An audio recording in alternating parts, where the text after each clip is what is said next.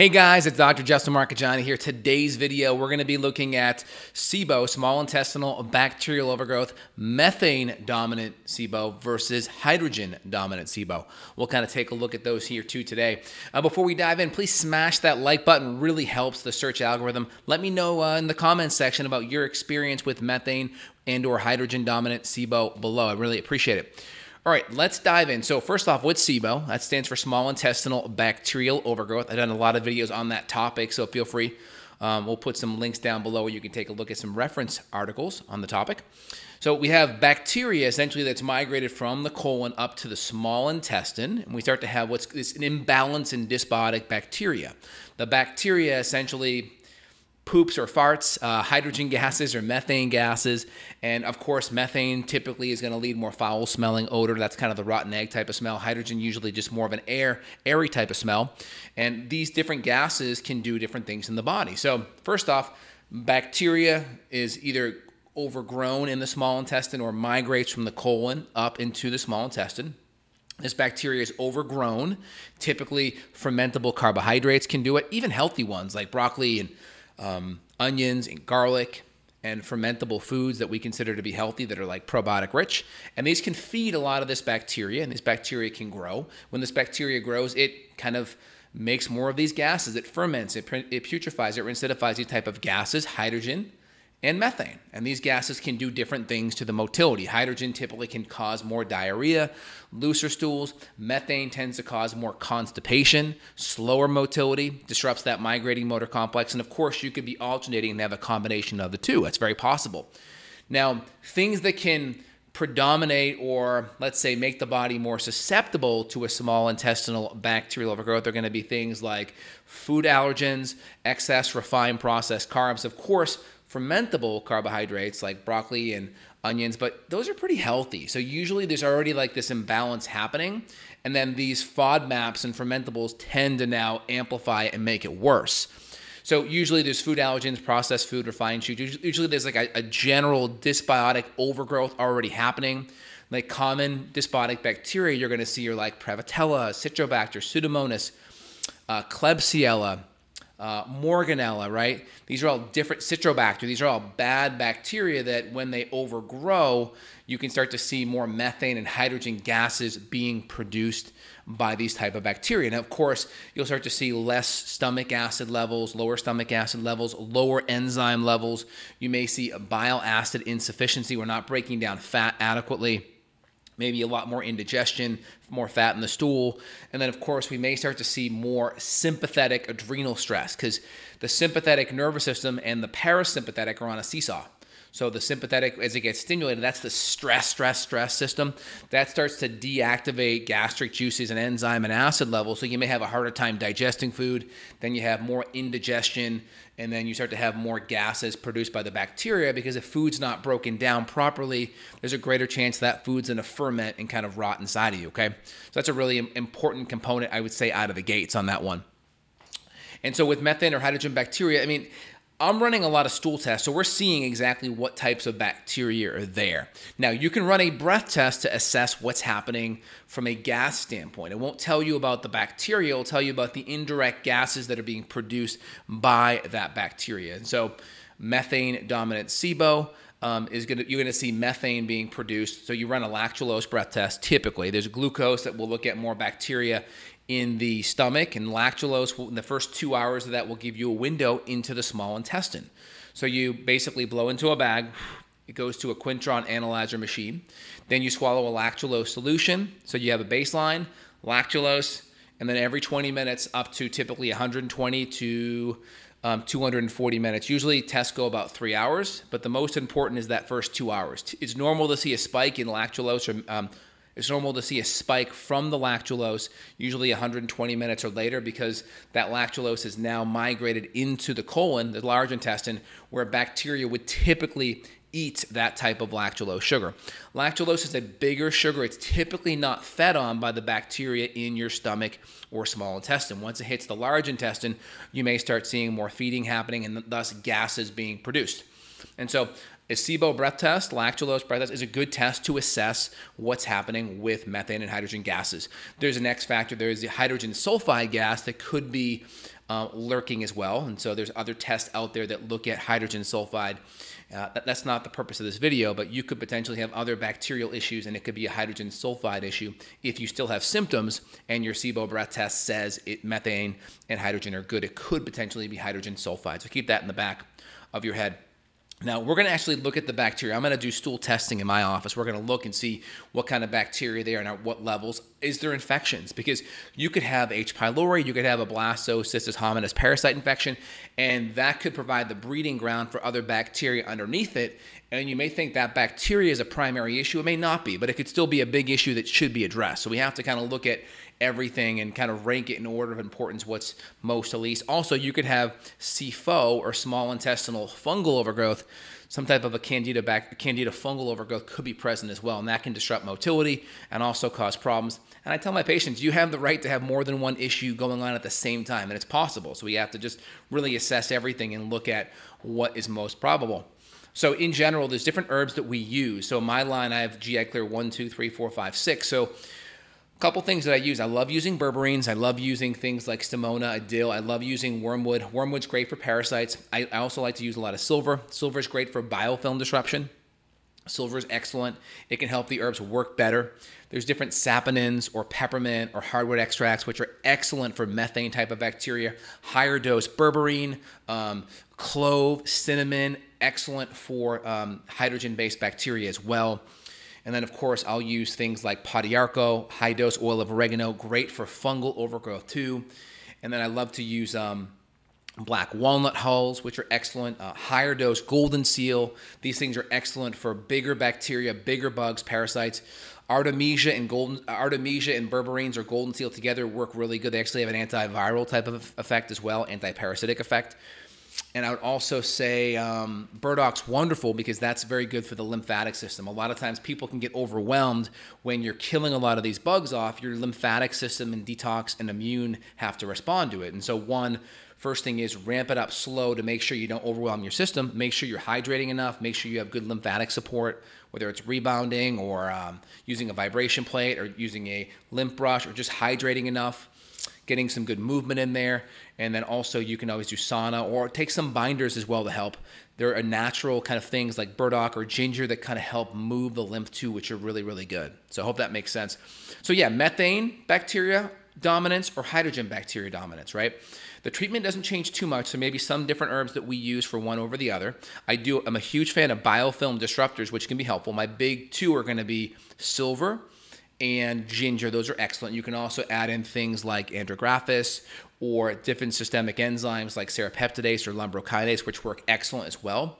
Think of biofilms as like, my analogy is if you watch the movie 300, right, the Spartan movie, they have these shields, and they have a shield up, and they have a spear, and they shield poke, right, shield stab, right? Think of the shield, right, in one hand, that's their biofilm. It's a protective kind of barrier against antimicrobials coming in. So in this analogy, the Spartans are the bad guys, the Spartans are the bugs, okay? The biofilm disruptor takes the shield out of their hand and makes them more vulnerable for attack, okay? Hopefully that analogy makes sense. And that's what we're doing when we're using biofilm disruptors. Of course, we want to make sure food's dialed in. One of the most underrated things you can do with food is, just because the diet's great, you may want to cook that food up more. Break down that fiber, make it easier to digest, make sure that protein's broken down, chew your food up well. Don't overly hydrate with your food.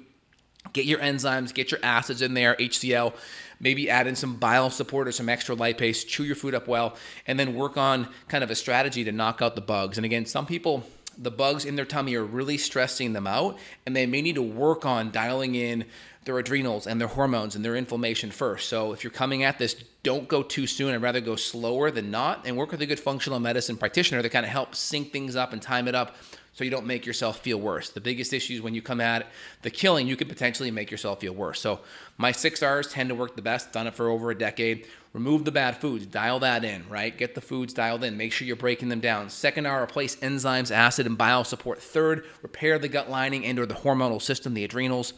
Females, too, may have a lot of PMS that may have to be addressed, too. 4th R is removing the bugs. That always should happen. 4th, most people bring it, and they bring it first. We live in an antibiotic kind of kill generation, so having the kill phase at number 4 is usually hard for people to delay that. Fifth R, repopulate, reinoculate with good bacteria. Telltale sign you know you have SIBO is if probiotics make you feel worse, you probably have a SIBO histamine issue. Work on that first. Probiotics come in number 5. And then 6R is going to be retesting to make sure we've knocked out the issue. So I hope that makes sense to y'all. But hope you kind of resonates. I kind of have a system and a flow in how I operate. That way I have repeatable steps so I can just cross my T's, dot my I's, and then I get predictable results because we don't skip anything, right? Hope that makes sense. If you guys want to reach out and work with me and or my colleagues, click down below for a link where you can reach out and schedule. And I'm here to support y'all. Let me dive in and see if there are questions that I can answer. Again, this is live off the cuff. I call this functional medicine improv. All right. Let's see what is cooking here on my list. I'm going to skip questions, by the way, if it doesn't pertain to the topic. Can SIBO give you body odor? Definitely can. Of course, methane can make your gas a little bit stinky and rotten eggy, right? And so there's that. If you have poor detoxification and a lot of gut stress, you can definitely have body odor. Of course, work on the gut, work on the inflammation. My favorite deodorant is Native COS. That's a great one. Can SIBO throw off your electrolytes? It definitely can. It can potentially affect your absorption. It can create stress. When your body's chronically stressed, you may be peeing out more minerals, especially more potassium. What species of bacteria travel up the small intestine to cause this? Typically gram-negative bacteria. Gram-negative are going to have 2 cell walls. Gram-positive, 1 cell wall. Gram-negative have 2. Now, gram-negative are harder to kill because it's like a castle, right? If you have 2 cell walls, imagine the moat is the first cell wall, and then imagine the castle wall is the second. Well, when you have a moat and then a castle wall, it's harder to cross the moat and the castle wall, right? There's more obstacles to get into the castle. And so gram-negative bacteria, like the ones I mentioned, Prevotella, Citrobacter, Morganella, Pseudomonas, right? These are all different bacteria that tend to be in that gram-negative SIBO category. Did a 2-month protocol with SIBO with functional medicine doc. Don't feel a difference. Likely will dive deeper into the colon cleanse. Yeah, I mean, it's hard to know. I mean, there's different things I will look for beyond just guts, hormones, nutrients, everything else. So I need to look a lot deeper to give you more feedback on that. Any treatment suggestions for stomach ulcers? Yeah, watch yesterday's video. But again, with stomach ulcers, avoid stomach acid, or if you use any acid, use it at the smallest level. Use it at a level that it doesn't cause any pain or inflammation. But ideally, if you know you have an active ulcer, no acids. You'd be surprised. Some people I've seen use an acid product with an ulcer and they've gotten better. You know, it's amazing, but you got to work with a practitioner. My rule of thumb is no acids, nothing irritating, maybe only enzymes, everything super stew until we have ulcers under control, and then you can gently add in bitters and then acids down the road. No acidity if there's any active bleeding. As soon as you calm it down, you'd be surprised. Sometimes acid can actually help, but always err on the side of none and then slowly add some in as long as bleeding and inflammation is under control. Good questions so far. You mentioned lymphatic support when addressing these stomach issues. When could a massage gun come into play? I mean, I love massage guns. I mean, I don't do it like for lymphatic stuff, but I mean, you could easily just take the massage gun or like the Theragun or whatever gun you have. I have one over there in the corner. Just put it on a low setting and you can just rake everything to the heart. And so you can just take everything, just gently kind of move everything to the heart. Or if you're doing the back over this way. If you're doing over here, just move everything back to the heart like this. And they have different settings that have wider, adjusters, and so you're just gently percussing and moving it up to the heart. And same thing with a brush, okay? If you have a rebound brush, if you're doing the back, it would be the back, up, and then over to the heart, okay? How long should a rebounder for? Yeah, I mean, you can do 5 minutes in a rebounder. Infrared sauna, 15 to 20 minutes is fine. Just make sure you're not leaving the infrared sauna feeling worse. And of course, have hydration and minerals in there with you. Dr. J, what type of enzymes would be good for digestion? Well, in my line, we use enzyme synergy, which is a broad spectrum of proteolytic, lipolytic, and carbolytic, meaning breaks down protein, fats, and carbs. That's a good one. Enzyme synergy. Put a link down below. justinhealth.com/shop. Click digestion. You'll see enzyme synergy. Dr. J, what would you suggest to lower inflammation in the body? I mean, that's kind of a loaded question, right? Because it always depends upon what the root cause of inflammation. Most people, talk about inflammation like it's this thing outside of the body. It's a separate thing that kind of like covers us like a cloud, right? It's like, well, no, usually there's inflammation from certain specific reasons. Like you could have a great diet and a great everything, but you could be exercising too hard. You could not be getting enough sleep. You could be doing too much omega-6 fat. You could be drinking too much alcohol. So the root cause, of course, has to be addressed. And of course, there's palliative things that will help, like more omega-3 fatty acids, like curcumin, liposomal curcumin, glutathione, things like frankincense, white willow bark, right? Systemic enzymes taken away from food. Those are all general anti-inflammatory supports, but you always have to draw a line. What's the root cause of the inflammation? What's palliative? So as long as you know palliative versus root cause, then you're going to be on a good track. Okay, will a keto diet work just as well as a low FODMAP diet for starving out the bad bugs? Maybe, maybe not, because you could have a keto diet and you're eating tons of broccoli and onions and cauliflower and Brussels sprouts and fermented sauerkraut, and you could feel like crap and be bloated like a 8-month pregnant woman, right? It's very possible. So you may have to really put more focus on shifting out the FODMAPs. We need functional medicine practitioners to work side by side with FMT docs. What does FMT stand for? I want to make sure. I think I know what it is, but let me know.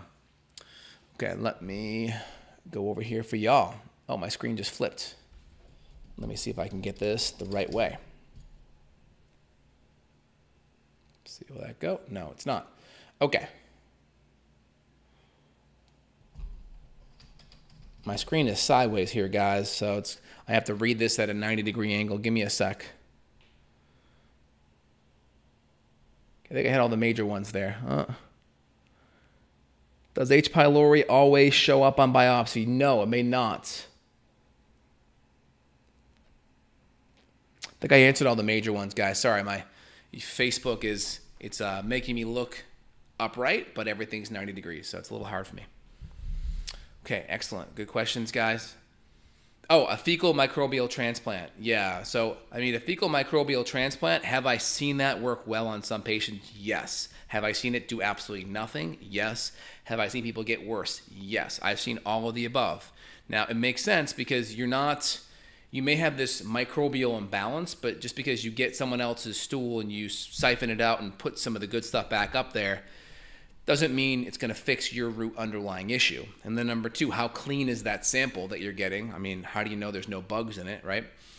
And then how healthy is that person? There's a lot of variables in that, and I've seen people go both ways on it. And so you really have to be careful.